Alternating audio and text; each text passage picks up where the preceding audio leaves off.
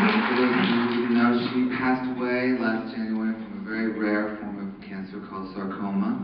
And it's been incredibly difficult for our family to deal with this tremendous loss. And it's getting tougher now too, because we are, approaching the 1-year anniversary.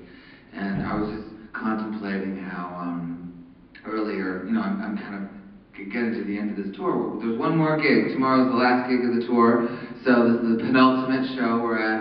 And I was thinking how I've been doing this for a while, and there was this one gig I played. I think it was 2 months into this 8-month trek that I've been on. It was 2 months into it, and there was a really great review of the show somewhere. I think it was in Philadelphia, I think.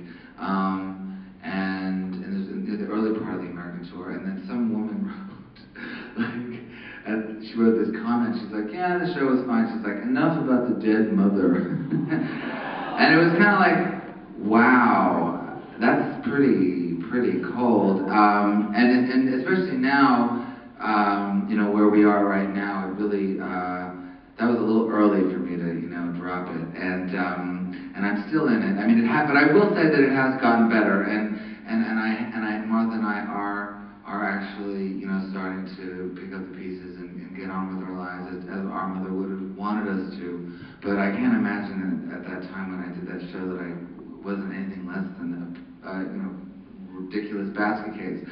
So it's interesting. But anyways, I'd like to end this show with one of my mom's great songs. It's called The Walking Song, and she wrote it about her and my dad courting